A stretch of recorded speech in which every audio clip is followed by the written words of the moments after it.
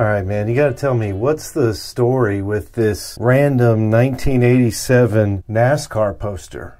Oh man, that is the legendary Tim Richmond poster. What do you mean, the legendary Tim Richmond NASCAR poster? Come on, you can't tell me you've never heard of the legend Tim Richmond. This guy right here?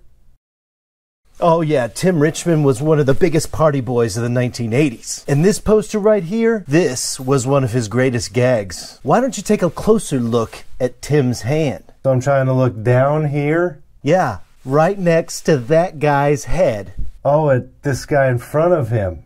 Right behind his ear. What do you see? Is that what I think it is? I know, right? Isn't that crazy? I don't know, man. This can't be real, right? This got to be a joke. Well, of course it's real. I got that at the 2006 Daytona 500 in the Denny's right out front. Wow. So you're telling me you actually got this in 2006 at a Denny's? That's right, the Denny's. I got it from this old guy, and he had this booth set up, and he sold me that poster for $20 and told me the legend of Tim Richmond. Of course. Everything great happens at Denny's. I know, right? Isn't that crazy? Well, thanks, little Stevie. I wasn't expecting to see something like this today. Hey, no problem. If you like that, you're really gonna love this.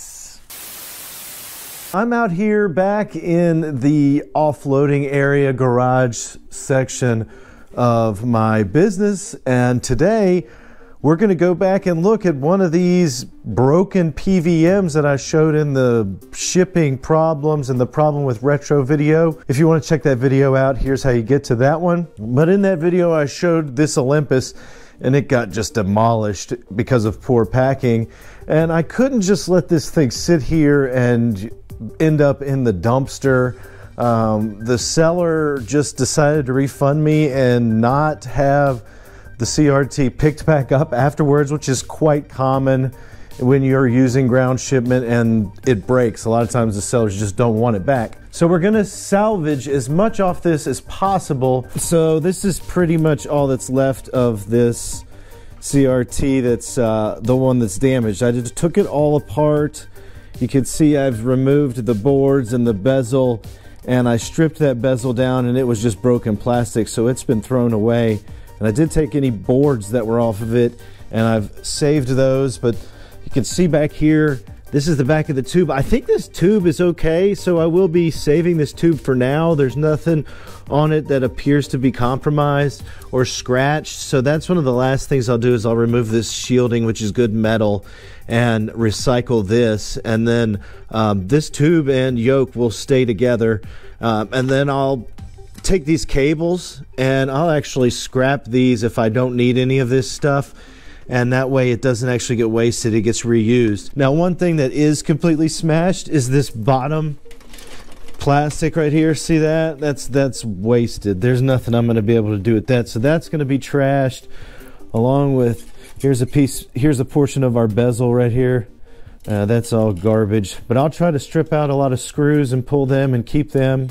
Now, the shell is not in perfect condition, but it's definitely good enough to reuse. I didn't notice any plastic broken. Here's a box of the main board, and I've got to go and inspect it closer. But from my initial inspections, there's actually not really any hardcore damage to this. I didn't see any breaks in the board, and if that's the case, that's extremely good news. Like, here's our neck board, our input board back here, and then our main chassis with our flyback right there. So that board still seems to be in good shape. In this box, I've got the other stuff that I've stripped down and removed from the monitor. This is the power supply. It also looks fine. Here's our button board, and that looks good. I didn't notice anything broken on it, thankfully.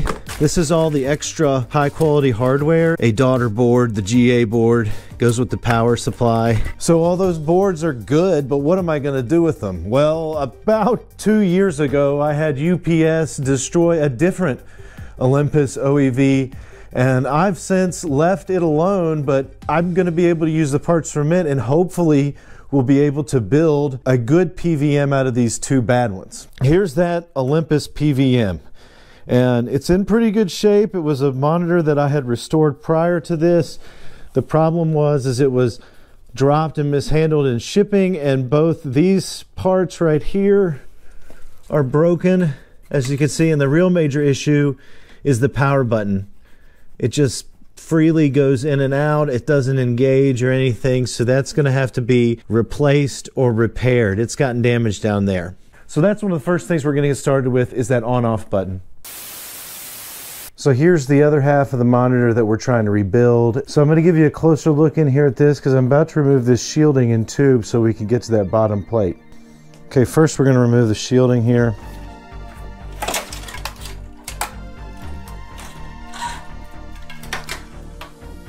And now we've got the tube, which I will just pick up here by the neck.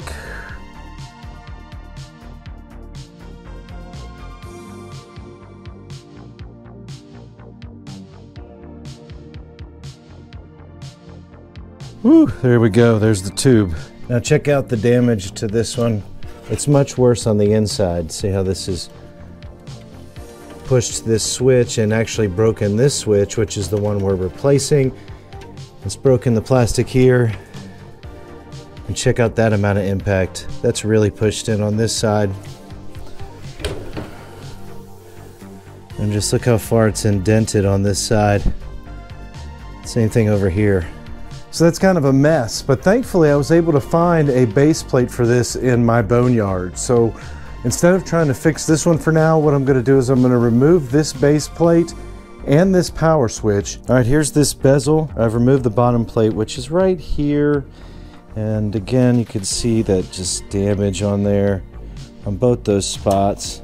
If I let you get a closer look, you can really tell how much that is messed up when you remove everything. Look at that angle right there, and it's the same thing if you get over here. So that, if I'd have just left that as is, it might have worked, but it also would put stress on the boards and could possibly cause a board to crack eventually.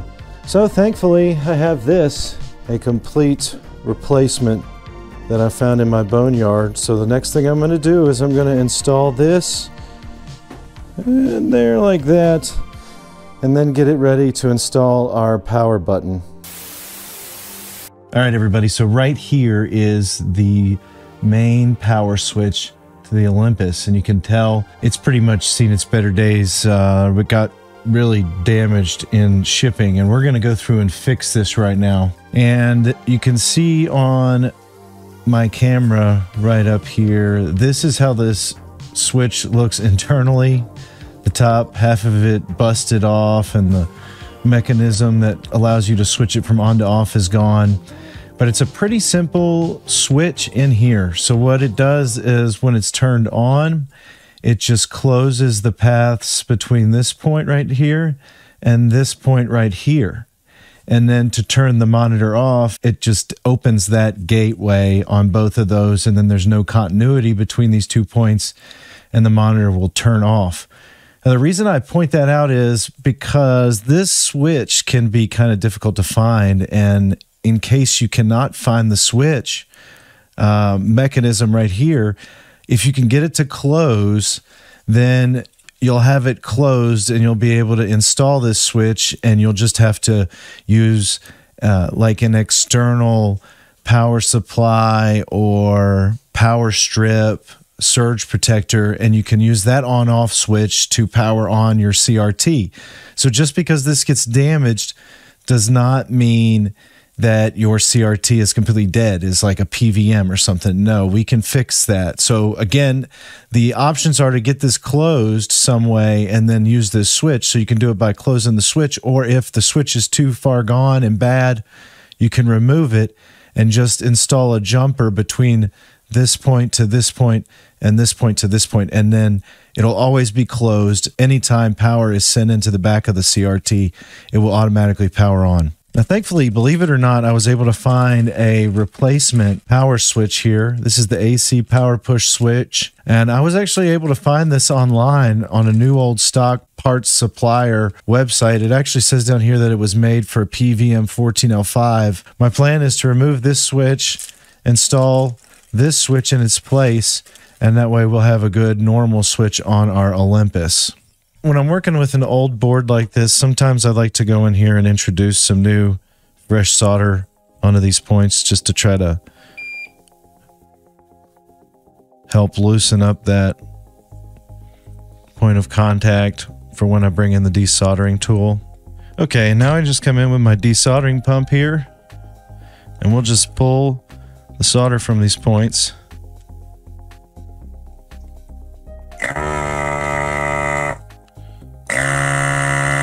Looks like we still have a little bit more solder in this one, so I might just reflow it. Try to hit it again with the FR301.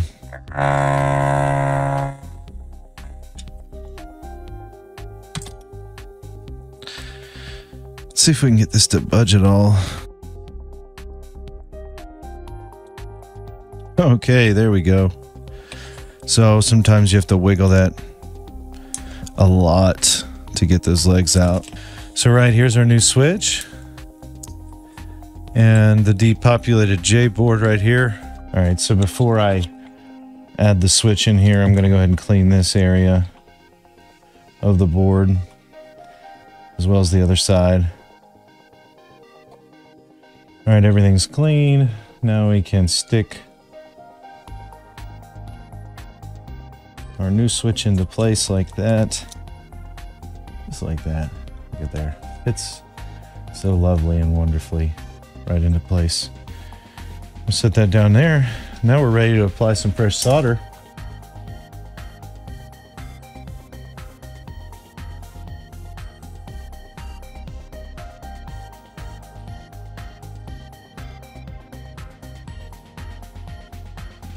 Okay, here's our switch. It's been installed. Seems to be working fine. Everything looks good on there. Let's test out the switch, and I can use my multimeter to check to see if it's working. First thing is get no continuity between this point and this point, which is correct. And let's close and engage the switch.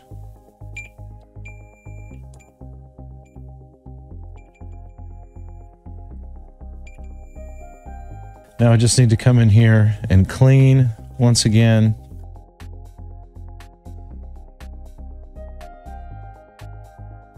Use some more isopropyl alcohol, and we'll clean off that flux residue that's left over from the solder itself. That's where that residue comes from.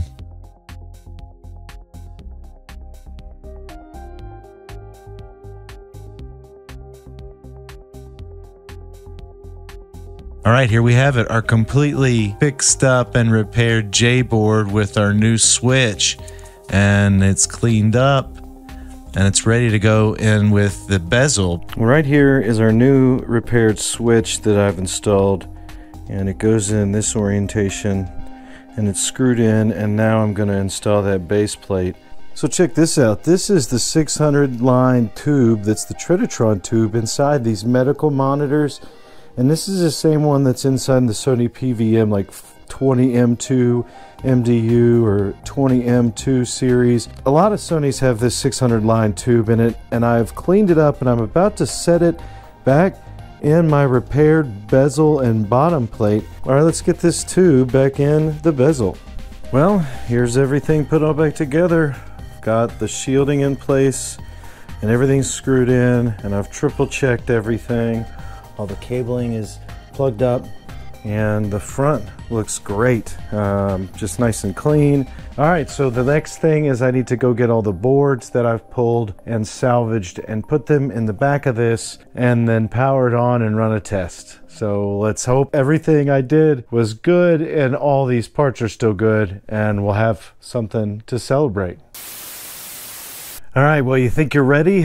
Because I finally got everything reassembled and we're ready to test this PVM and see if it's still good. All right, the power's hooked up, but I promise I've not powered this on since reassembling it. So we'll be seeing together whether this rebuild worked or not, but this is what the monitor looks like when it's put all back together. Okay, for right now, I don't have a video source hooked up to this, but that's okay. We're gonna see if we could get the on-screen menu to pop up and to say like no sync and stuff. So let's go ahead now and put some power and see what happens. Ooh, there was a little bit of a delay there for a second. I thought maybe it wasn't working out, but so far I do hear the degausser and the tube engaging. Oh my goodness, look at that. Wow, yes, it says in no sync. Oh, the menu seems to be working fine. I can switch the inputs. Underscan and overscan are working. Degauss is working. Okay, this is really something. All right, so fantastic news. The CRT is working great. Ever since I got a signal put into it, I've not had a single issue. I've tried every single input. I've tried a couple of different analog resolutions and video sources, and everything's working. Just so you know, this is one of the best analog video solutions if you're looking for a high-end CRT. Now, a lot of people will say the BVMs are better, and they are slightly better, but this 600 line resolution tube really is a sweet spot for 480i content as well as 240p content. You get some nice defined scan lines. And this particular model does have inputs for composite, S-video, component video, and RGB with sync. And all those features are built right into the back of the monitor. You don't need any extra cards like you do in the BVM. It also has a great on-screen menu, and they're really durable monitors compared to many of the BVMs where you don't have to service these nearly as often as some of the higher-end CRTs. All right, everybody, thanks for joining me today. I'll see y'all next time with some more retro content.